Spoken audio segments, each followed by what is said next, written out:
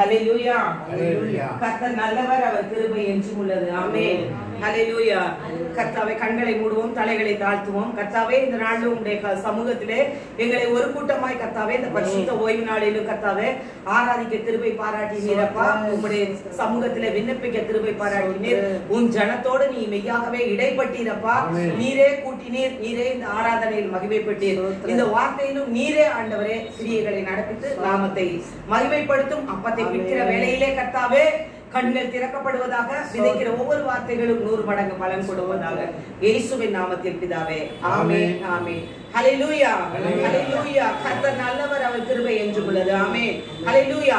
இந்த நாளிலும் கர்த்தர் கொடுக்கிறதான தீர்க்கமான வார்த்தை ஜோஷுவா தீர்க்க தரிசன புத்தகம், ஜோஷுவா 3ஆம் அதிகாரம் 5ஆம் வசனம்.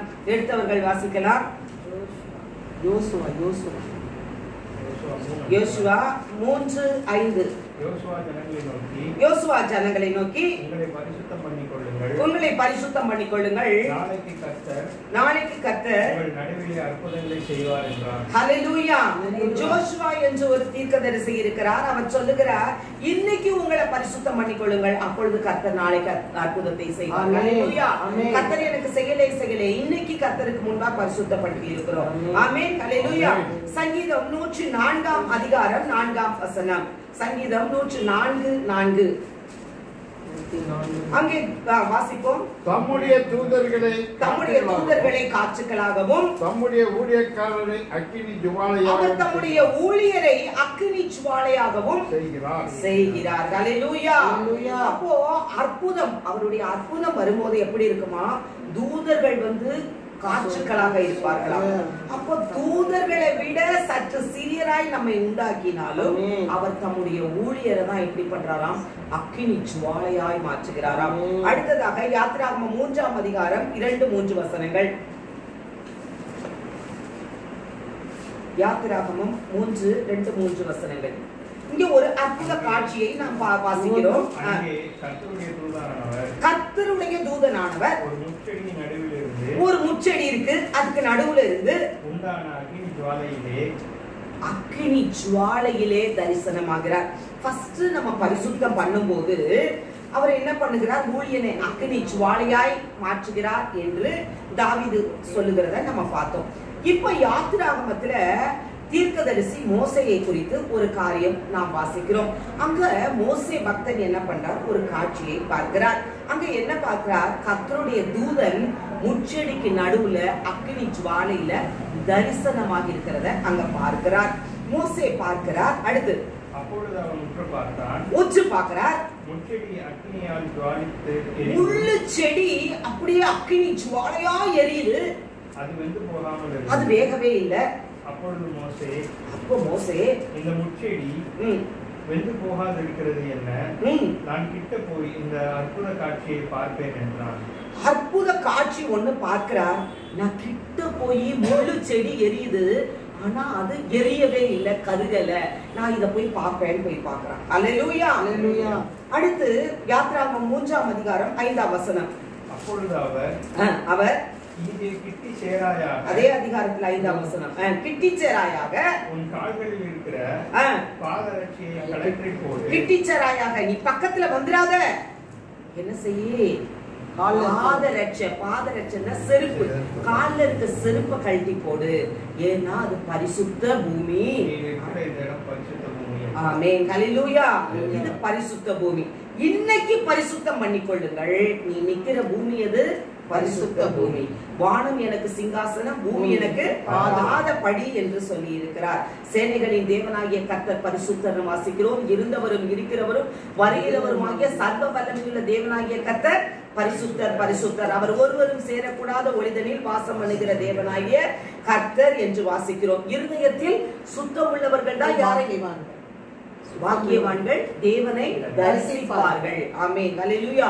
அப்ப இருதயத்தில் அந்த சுத்தம் இருந்ததனாலதான் மோசேக்கு கர்த்தருடைய தூதனானவர் என்ன செய்தார்? முச்செடிக்கு நடுவுல தரிசனமானார். தரிசனமாகும் போது அந்த அக்கினியில என்ன செய்யல? அந்த செடி வெந்து போகல. அடுத்ததாக இன்றைக்கும் கூட முட்செடி என்பது ஒரு சாபத்தை குறிக்கிறது. சாபம் போல, ஒரு முள்ளு போல ஒரு வியாதி இருக்கலாம். வீடுகள்ல சொல்லுவாங்க, உலக பிரகாரமா இந்த வாஸ்து அந்த மாதிரி காரியங்கள் எல்லாம் பார்த்தோம்னா முள்ளு சாபம், முள்ளு செடி எல்லாம் வீட்டுல என்ன செய்யக்கூடாது, அதுல எல்லாம் வைப்ரேஷன் இருக்கும், நெகட்டிவ் வைப்ரேஷன், முள்ளு சாபம். நம்ம கர்த்தராகிய இயேசு கிறிஸ்து 2023 ஆண்டுகளுக்கு முன்பாக மாம்சமான யாவருடைய சாபத்துக்காக தலையில என்னதான் வச்சாங்க, முள்ளு முடிதான் வச்சாங்க. அந்த முள்ளு பேரு பினோகிறிஸ்டி. அது என்ன செய்யாது, உடையாது, வளையும். 199 முள்ளு அப்படியே ஃபுல்லா ரூலரால குத்தி அந்த கண்ணு புருவம் எல்லாம் புதைக்கப்பட்டு அப்படியே குத்தி கிழிக்கப்பட்டது. ஹல்லேலூயா. சாபத்துக்காக அவர் சில முள்முடி சூட்டப்பட்டார் என்று வாசிக்கிறோம். அவர் முள்முடி சூட்டப்பட்டார். அவர் சாபம் அறியாதவர், பாவம் அறியாதவர். 1 கொரிந்தியர் 3ஆம் அதிகாரம் 16, 17 வசனங்கள். நீங்கள் தேவனுடைய ஆலயம். வாசிங்க. 1 கொரிந்தியர் 3ஆம் அதிகாரம் 16, 17 வசனங்கள். நீங்கள் தேவனுடைய ஆலயமாய் இருக்கிறீர்கள். தேவனுடைய ஆலயமாய் இருக்கிறீர்கள். தேவனுடைய ஆவி உங்களில் வாசமாய் இருக்கிறது. தேவனுடைய ஆவி உங்களில் வாசமாய் இருக்கிறது. இட்லி வேக வச்சா ஒரு ஆவி வரும், ஒண்ணுக்குள்ளேயும் ஒரு ஆவி இருக்கும். இப்ப உங்களுக்குள்ள எனக்குள்ள என்ன இருக்கு, தேவனுடைய ஆவி இருக்கிறது. அப்போ தேவனுடைய ஆவி உங்களுக்குள் வாசமாய் இருக்கிறது. படிக்குமா என்று அறியாதிருக்கிறீர்களா? நீங்கள் அறியாம இருக்கிறீங்களா? ஒருவன் தேவனுடைய ஆலயத்தை கெடுத்தால், தேவனுடைய ஆலயத்தை கெடுத்தால் அவனை தேவன் கெடுப்பார். அப்போ இந்த ஆலயத்தை கெடுக்கிறதுனா என்னது? தேவனுக்கு பிரியமில்லாத பேச்சு, வார்த்தை, உடை, பார்வை எல்லாமே அடங்கும். அப்போ பெருமைகள், ஜென்ம சுவாபங்கள் அதெல்லாம் நீக்கி போடணும். உலகத்தான் சொல்லுவான், கெடுவான் கெடு நினைப்பான். அப்போ பட்டபடியே படும், கெட்டது படுது அப்படின்னு சொல்லுவாங்க. அப்போ கர்த்தர் சொல்லுகிற, நான் உனக்குள் உலாவி நான் உன்னுடைய தேவனாய் இருக்கிறேன். அப்போ அங்க நிக்கிற பூமியே பரிசுத்த பூமி. அப்ப இந்த வாசம் பண்ணுகிற அவருடைய ஆவி இந்த ஆலயம் எப்படி பரிசுத்தமாய் இருக்க வேண்டும். அல்லேலூயா. அடுத்ததாக அப்போஸ்தலர் 2ஆம் அதிகாரம் 1 முதல் 3 வசனம். அப்போஸ்தலர் 1 முதல் 3 வசனம்.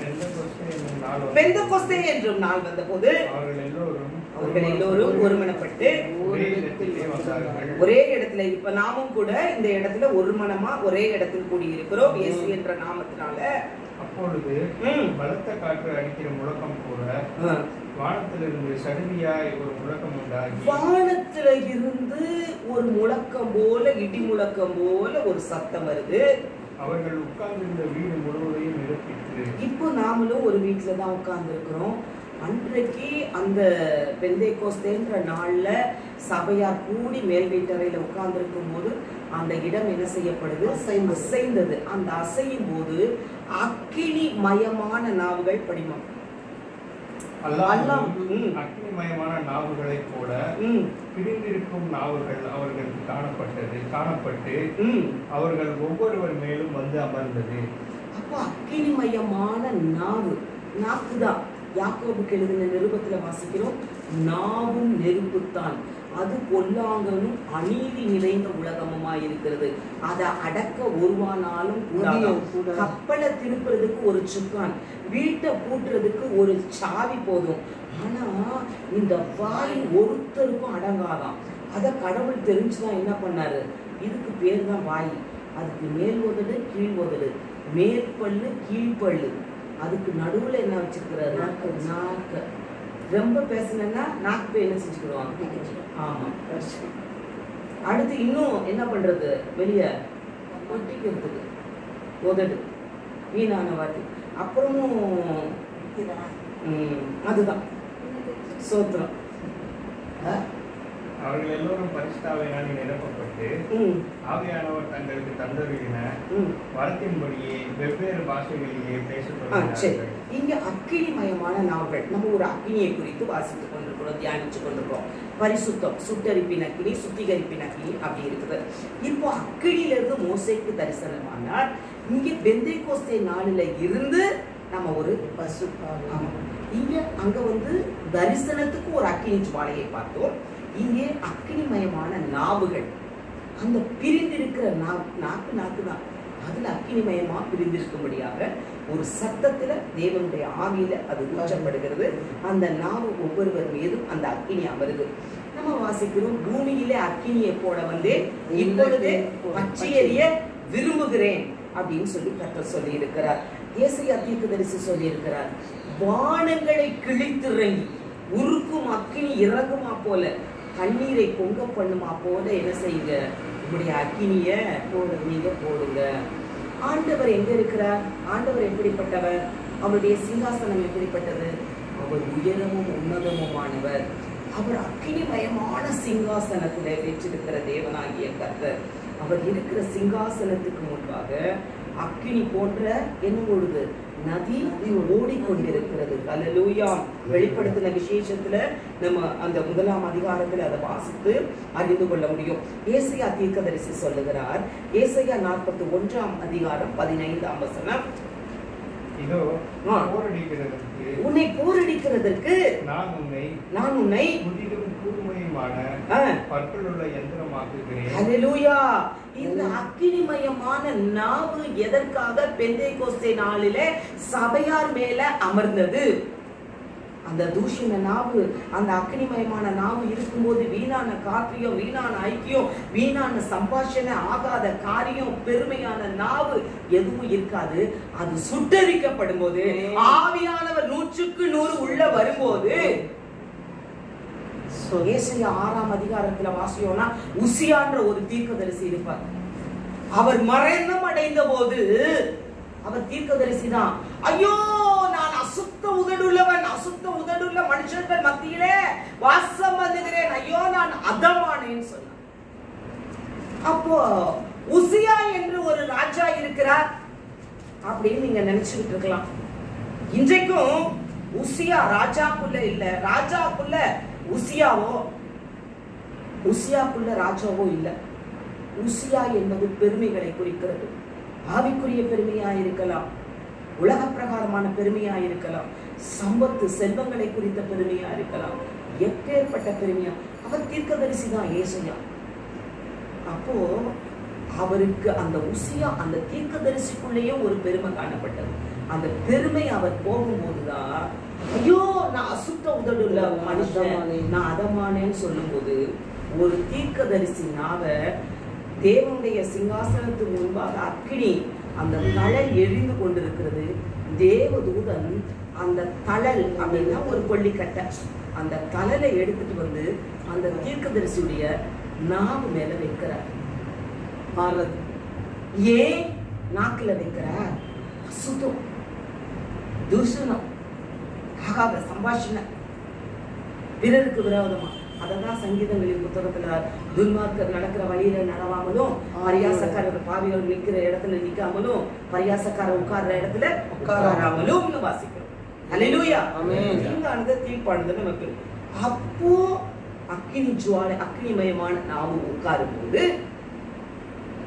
அங்க அக்கினி ஜுவாலையில தரிசனமாகிறார். இங்க அக்கினிமயமான நாவு அமரும் போது உங்களையும் என்னையும் கர்த்தர் என்ன பண்ணுவார்? போரடிக்கிறதற்கு புதிதும் கூர்மையும் உள்ள ஒரு யந்திரமாய் மாற்றுவார். ஏசாயா 42ஆம் அதிகாரம் 5 முதல் 7 வசனம். 42, 5, 7. வானங்களை சுற்றிட்டு அவைகளை விரித்து பூமியையும் அதிலே உற்பத்தி ஆகிறவைகளையும் பரப்பினவரும், அதில் இருக்கிற ஜனத்துக்கு சுவாசத்தையும் அதில் நடமாடுகிறவர்களுக்கு ஆவியையும் கொடுக்கிறவருமான கர்த்தராகிய தேவன் சொல்லுகிறதாவது, கர்த்தராகிய தேவன் சொல்லுகிறது, நீ குருடருடைய கண்ணை திறக்கவும், குருடருடைய கண்ணை திறக்கவும், கட்டுண்டவர்களை காவலில் இருந்தும், கட்டுண்டவர்களை காவலில் இருந்தும். கட்டு என்ன? ஐயோ என்னால முடியவே முடியாது, நான் இந்த கடன்ல இருந்து வெளிவர மாட்டேன், இந்த வியாதியில இருந்து வரமாட்டேன், இது அவ்வளவுதான், எனக்கு இது வைக்கப்பட்டிருக்கிறது, எந்த டாக்டர் எனக்கு இதை என்ன செய்ய முடியாது, சுகப்படுத்த முடியாது, யாருமே இல்லை, என்ன பெத்தவங்க கட்டினவங்க எல்லாமே என்ன பண்ணிட்டேன், நான் தனிமை, நான் ஒண்டியும் வெறுமையுமா இருக்கிறேன், எனக்கு ஐயோ என்ன விசாரிப்பற்று கிடக்கிறேன், நான் இதே துக்கத்துல, இதே நிந்தையில, இதே தனிமையில நானு ஆண்டு போறேன். அப்படி இல்லை. கர்த்தர் என்ன சொல்லுகிறார்? ஜனத்துக்கு உன்னை உடன்படியாகவும் ஜாதிகளுக்கு ஒளியாகவும் வைக்கிறேன். ஹல்லேலூயா. ஏசாயா 43 அதிகாரம் 2 வசனம். நீ தண்ணீர்களை கடக்கும்போது தண்ணியை கடக்கும்போது நான் உன்னோடு இருப்பேன். நீ ஆறுகளை கடக்கும்போது அவைகள் உன்மேல் புரளுவதில்லை. ஆமென். நீ அக்கினியில் நடக்கும்போது அக்கினி அப்படின்னா நெருப்பு, பக்கத்துல போக முடியாது. நெருப்ப போல ஒரு பிரச்சனை இருக்கலாம், நெருப்ப போல ஒரு பலவீனம் இருக்கலாம், நெருப்ப போல ஒரு வியாதி இருக்கலாம். அந்த அக்கினியில நீங்க பலவீனத்திலேயோ வியாதியிலேயோ அவமானத்திலேயோ நிந்தையிலேயோ நீங்க நடக்கும் போது நீ ரட்சிக்கப்பட்டான்னு குடும்பத்துல ஆகாதுன்னு தள்ளி இருக்கலாம், நித்த உங்களை புறம் போசலாம். ஆனால் நடக்கும்போது நீங்க வேக மாட்டீங்க. அந்த அக்கினி ஜுவாலை உங்க பேர்ல பற்றாதுன்னு உங்களை உருவாக்கினவர் தேவன் சொல்கிறார். ஹல்லேலூயா. அடுத்ததாக ஏசாயா 43 அதிகாரம் 4 வசனம். நீ என் பார்வைக்கு அருமையானபடியினாலே கனம் பெற்றாய். ஹல்லேலூயா.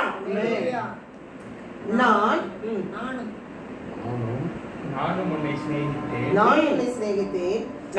சிநேகித்தேன். ஆதலால் உனக்கு பதிலாக மனுஷர்களையும் உனக்கு ஜீவனுக்கு ஈடாக ஜனங்களை கொடுப்பேன். ஹல்லேலூயா. மோசே பக்தன் சொன்னான், எனக்கு என்ன செய்யும்? ஆத்துமாக்களை தாரு, இல்லைன்னா என்ன செய்யும்? என் ஜீவ புத்தகத்திலிருந்து என்னுடைய பேரை கிறுக்கி போடும். ஹல்லேலூயா. இன்னைக்கு கேட்கணும், என் ஆத்மாவுக்கு ஜீவனுக்கு ஈடாக ஆத்மாவை தாரு ஆண்டவரே, ஜனங்களை தாரு ஆண்டவரே. ஹல்லேலூயா. கேட்கிற எவனும் பெற்றுக் கொள்ளுகிறான். ஹல்லேலூயா. இங்க கேட்கல, தீர்க்கதரிசி சொல்றார், ஜீவனுக்கு ஈடாக நான் ஜனங்களை உனக்கு கொடுப்பேன் சொல்லுகிறார். ஹல்லேலூயா. அவர் பொய்யுரைக்க மனிதன் அல்ல, மனமாற மனுபுத்திரன் அல்ல, வசனித்து நிறைவேற்றாதவர் அல்லவே அல்ல. ஹல்லேலூயா. ஏசாயா 44 அதிகாரம் 14 முதல் 17 வசனம். ஏசாயா கேதுருகளை வெட்டுகிறான். ஒரு மருத மரத்தையாவது, கேதுரு அப்படின்ற ஒரு மரம் பேரு கேதுரு மரம், அதை வெட்டுறான். அப்புறம் ஒரு மருத மரத்தையாவது, மருதம் அப்படின்ற ஒரு மரத்தை வெட்டுறான். ஒரு கர்வாலி மரத்தையாவது, கர்வாலி அப்படின்ற மரத்தை தெரிந்து கொண்டு அவனுக்கு தெரிஞ்சுக்கிறான். ஒரு மருதத்தையோ ஒரு கர்வாலியையோ ஏதோ ஒன்ன தெரிஞ்சுக்கிறான். தெரிஞ்சுக்கிட்டு காட்டு மரங்களிலே வெலத்த மரத்தை, நல்ல பலமாஞ்ச மரம், தன் காரியத்துக்காக அவனோட காரியத்துக்காக வளர்க்கிறான். அல்லது அசோக மரத்தை நடுகிறான். அசோக மரத்தை நட்டு வைக்கிறான். மழை தருணு செய்யும். மரம் நட்டா என்னத்துக்காக நடுவாங்க? மரம் வளர்ப்போம், மழை பெறுவோம் அப்படின்னு சொல்லுவாங்க. சரிங்களா? இப்போ அங்க ஒரு நெருப்ப பார்த்தோம் மோசையின் இடத்துல. அது தரிசனம் கொடுக்கிற ஒரு அக்கினியாய் இருந்தது. பெந்தேகோஸ்தே நாளில அப்போஸ்தலனாகிய பவுல் எழுதப்பட்ட வார்த்தை அக்கினிமயமான நாவு. அது போரடிக்கிறதற்கு போரடிக்கிற இயந்திரமாய் மாற்றி நம்முடைய ஜீவனுக்கு ஈடாய் ஜாதிகளை ஜனங்களை கொடுக்கிற ஒரு அக்கினி நாவாய் இருந்தது. இந்த இடத்துல வாசிக்கிறோம், இங்கேயும் ஒரு நெருப்பை பார்க்கிறோம். இது உலக பிரகாரமான நெருப்பு. அது ரெண்டும் ஆவிக்குரிய நெருப்பு. அதுவும் அக்கினிதான், இதுவும் அக்கினிதான். அதுவும் நெருப்புத்தான், இதுவும் நெருப்புத்தான். அது பரிசுத்த அக்கினி, இது உலக பிரகாரமான அக்கினி. இவன் அசோக மரத்தை நடுறான், நினைக்கிறான், மருத மரத்தை வைக்கலாம், கருவாலி மரத்தை வைக்கலாம். தனக்கு விருப்பமான ஒரு மரத்தை அவன் எடுத்துக்கிறான். எடுத்துட்டு அந்த மரத்தை வச்சு என்ன பண்றான்? எரிச்சு நெருப்பு உண்டாக்குறான். சூடு உண்டாக்குறதுக்கு நெருப்பு உண்டாக்கி என்ன பண்றான்? குளிருக்கு குளிர் அடிக்காம குளிர் காயிறான். அதே மரத்துல என்ன செய்யறான்? அப்பஞ்சுறான். அதே மரத்தை எடுத்து என்ன செய்யறான்? கொஞ்சம் பொரியல் பண்ணி சாப்பிட்றான். அதே மரத்தை நெருப்பாக்கி கொஞ்சம் இறைச்சியை வேக வச்சு மட்டன் சிக்கன்லாம் ஃப்ரை பண்ணி பொரிச்சு தந்தூரி எல்லாம் சாப்பிட்றான். அடுத்து அவன் அதோட நிறுத்தல அந்த மரத்தை. என்ன பண்றான்? இங்க தெய்வத்தை உண்டு பண்ணி வணங்குகிறான். ஹல்லேலூயா. இது தேவனுக்கு விரோதமான பகை. ஹல்லேலூயா. நீ என் தெய்வம், என்ன ரட்சிக்க வேணும் அப்படின்னு சமைக்கிற அந்த மழை கொடுக்கிற மரத்தை போய் ஐயோ என்ன ரட்சியும் அப்படின்னு அதுல வந்து மன்றாடும். ஏசாயா 44ஆம் அதிகாரம் 18ஆம் வசனம். அறியாமலும் உணராமலும் இருக்கிறார்கள், காணாதபடிக்கு அவர்கள் கண்கள், உணராதபடிக்கு அவர்கள் இருதயமும் அடைக்கப்பட்டிருக்கிறது. ஹல்லேலூயா. இங்கே ஏன் அத போய் அந்த மரத்தை போய் அவன் கும்புறான், என்ன ரட்சியும் மன்றாடுறான், மரத்தை கடவுள் சொல்றான். அவனுடைய கண்ணும் இருதயமும் அவனுக்கு அடைக்கப்பட்டிருக்கிறது. ஹல்லேலூயா. வெளிய பார்த்தா நல்லா தெரியும் கண்ணு, உள்ள எது சரி தவறு தெரியல. ஆவிக்குரிய கண்ணு, ஆவிக்குரிய இருதயம் அடைக்கப்பட்டிருக்கிறது. அடிக்கடி கடிந்து கொண்டு பிடரியை கடினப்படுத்துகிறவன் சடுதியின் நாசமடைவான். ஏன் ஆக்சிடென்ட், விபத்து அடிக்கடி கடிந்து கொள்ளுகிறது. சபை கொடுகையை விட்டு விடுகிறது போல் விட்டு விடாதிருங்கள். அது எதுக்கு பார்த்துக்கலாம். எங்கெல்லாம் 4 கார்னர்ஸ் இருக்குதோ, எங்கெல்லாம் பறவை ரத்தம், விலங்கு ரத்தம், அது எல்லாம் குடிச்சு மனுஷ ரத்தத்தை வாங்கிட்டு நாங்கள் அறியப்படாத நாட்கள்ல ஆரம்ப நாட்கள் ஊரை பக்கத்துலங்க ஜெபிக்கும் போது அம்மா அப்பா சாட்சி உட்காந்துருக்காங்க. டெய்லி தூக்கிட்டு போவாங்களாம் அந்த ஆம்புலன்ஸ். அந்த ஒரு பாயம்மா எதிர் வீட்டில் சொல்லுவாங்களாம், என்னைக்கு உங்க வீட்டுல ஜெபிக்க ஆரம்பிச்சீங்களோ ஆம்புலன்ஸ் சத்தமே இல்லை. ஹல்லேலூயா. இதுதான் சீக்ரெட் கோட். இதுக்கு போய் கூவ வேணாம். சடுதியில முடிவாகும், சடுதியில நாசம் அடைவான். ஏசாயா 44:10. ஒன்றுக்கும் உதவாத தெய்வத்தை உருவாக்கி விக்கிரகத்தை வளர்ப்பிக்கிறவன் எப்படிப்பட்டவன்? ஒண்ணுக்குமே உதவாத மரத்தை வணங்குறவன் எப்படிப்பட்டவன்? இதோ அவனுடைய கூட்டாளிகள் எல்லோரும் வெட்கமடைவார்கள். தொழிலாளிகள் நரஜீவன்கள் தானே. அவனோட தொழிலாளர்கள்னா வேலையாட்கிறவங்க. அவங்க எப்படி பண்ணவங்களா? நரஜீவன். நரனா என்னத்த சொல்லுவோம்? நரகல். நரகல். நரகல். அதான் டாய்லெட்ட சொல்லுவாங்க நரகல், நரம் அப்படின்னு சொல்லுவாங்க. அவர்கள் எல்லாரும் கூடி வந்து நிற்கட்டும். அவர்கள் ஏகமாய் திகைத்து வெட்கப்படுவார்கள். இரும்பை புரட்டால் இடுக்கி உலகிலே காய வைத்து சுத்திகளால் அதை உருவாக்கி தன் புயபலத்தினால் அதை பயன்படுத்துகிறான். பட்டினியாய் இருந்து பலனற்று போகிறான். தண்ணீர் குடியாமல் களைத்து போகிறான். தண்ணி குடிக்காம களைச்சு போறான். 44:10 திரும்ப வாசிங்க. 44:10. ஒன்றுக்கும் உதவாத தெய்வத்தை உருவாக்கி விக்கிரகத்தை வளர்ப்பிக்கிறவன் எப்படிப்பட்டவன்? அவன் மரக்கட்டைய வணங்கலாமா அப்படின்னு சொல்ல அவனுக்கு அறிவும் இல்லையா, சொரணையும் இல்லையா. சொரணை கட்டது என்னதான் பண்ணாலும் என்ன பண்ணுது?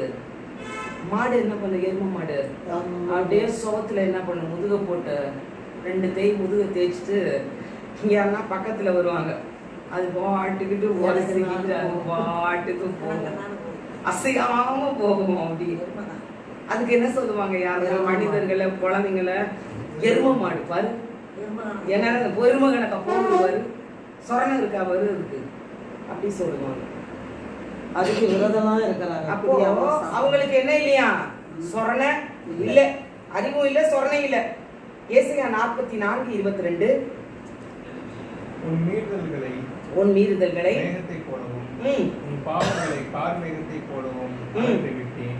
என்னிடத்தில் திரும்பு, உன்னை நான் மீட்டுக் கொண்டேன். கர்த்தர் சொல்றா, மரக்கட்டைய வணங்கக்கூடாது, உனக்கு அறிவு இல்ல, சொரணை இல்ல, மரக்கட்டைய கடவுள் சொல்லி வணங்குறா, நீ என்கிட்ட திரும்பு. நீ திரும்பும் போது நான் உன்னை மீட்டுக் கொள்ளுவேன்னு சொல்லுகிறார். அல்லேலூயா. அல்லேலூயா. ஆமா, அவர்கிட்ட திரும்பணும்.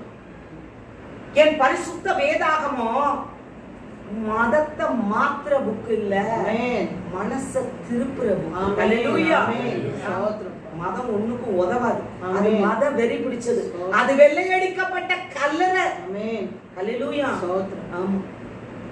அடுத்ததாக 44ஆம் அதிகாரம் ஏசாயா தீர்க்க தரிசன புத்தகம் 25ஆம் வசனம். அவர் மீட்டுக் கொள்ளும் போது நான் கட்டுக்கதைக்காரன் குறிகளை அபத்தமாக்கி. கட்டுக்கதை எப்பா பாரு, இவன் அங்க போனா இங்க போனா, இப்படியே ஒருத்தனை பத்தி என்ன பண்றது, கட்டு கட்டா கதை சொல்றது. அந்த கட்டுக்காரரின் குறிகளை அபத்தமாக்கி குறி சொல்லுகிறவர்களை நிர்மலமாக்கி குறி சொல்லுவான்.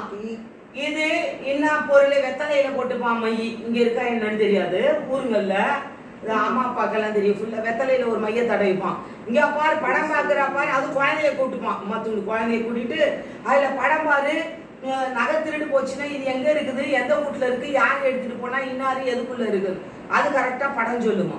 இதுக்கு பேர் தான் என்னது, குறி கேட்கிறது. ஆமா, குறி சொல்லுகிறவர்களை கர்த்தருடைய ஆவி என்ன செய்யுமா, நிர்மூலராக்கி ஞானிகளை வெட்கப்படுத்தி.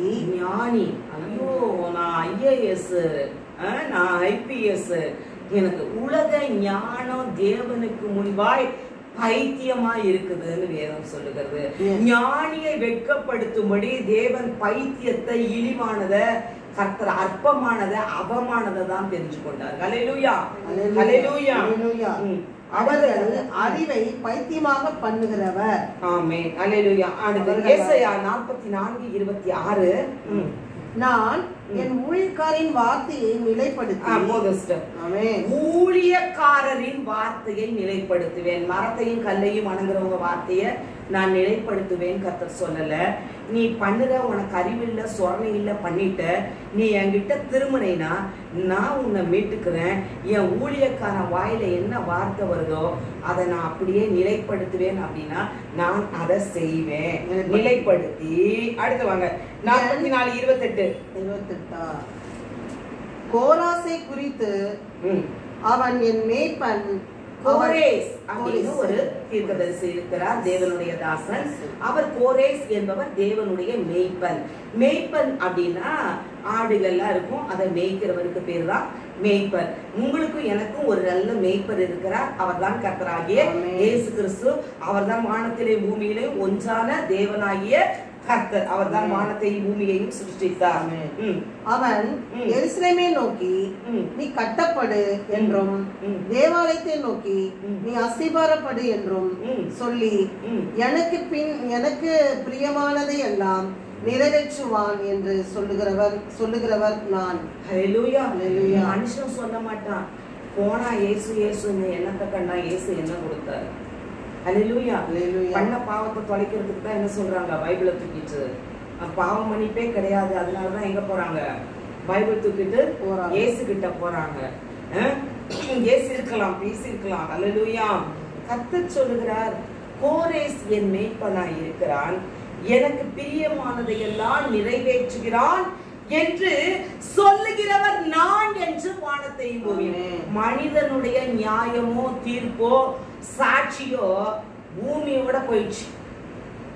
பரலோக தேவன் உங்களையும் என்னையும் குறித்து சாட்சி கொடுக்க வேண்டும். அப்படிப்பட்ட சாட்சியின் ஜீவியத்தை நீங்களும் நானும் வாழ வேண்டும், ஜீவிக்க வேண்டும், கிறிஸ்துவுக்கு சாட்சியா இருக்க வேண்டும். மோசேயை குறித்து தேவனாகிய கர்த்தர் சொல்கிறார், மோசே என் வீட்டில் எங்கும் உண்மை உள்ளவர். ஹல்லேலூயா. அப்படிப்பட்ட சாட்சியா இருக்க வேண்டும். ஆபிரகாமை குறித்து கர்த்தர் சாட்சி கொடுக்கிறார். ஆபிரகாமை குறித்து என்ன சாட்சி கொடுத்தார்?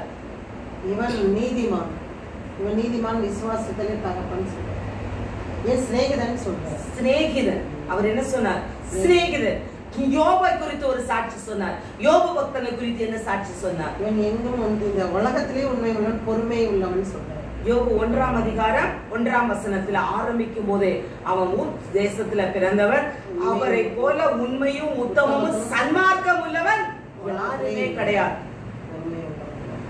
பிசாசு சொன்னான், இவ்வளவா சாட்சி கொடுக்க நம்மனா ஜேசுவே கடவுளே எனக்கு சாட்சி கொடுத்துட்டாரு. பிசாசு போய் நின்னான் கடவுள் கிட்ட, நீ சாட்சியா சொல்லிட்டு அவனுக்கு பிள்ளை 10 பிள்ளைய கொடுத்துருக்கிறீர். அன்னைய ஒட்டகம் ஏர்மாடு, ஒரு ஏர்மாடு அப்படின்னா ஒரு டிராக்டருக்கு சமமா அந்த காலத்துல. அப்போ 500 ஒட்டகம், ஏர்மாடு, 10 பிள்ளை எல்லாத்தையும் கொடுத்து அவன் ஆசீர்வதிச்சு வச்சிருக்கிறீரு. அவன் கடவுள் கடவுள்னு உண்மை. நீ அதையெல்லாம் எடுத்து பாரு, அவன் உண்மை தூசிக்கிறானா இல்லையா பாரு.